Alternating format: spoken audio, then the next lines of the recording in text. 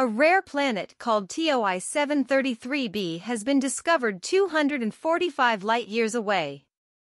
It is almost twice the size of Earth and orbits a sun slightly smaller than our Sun.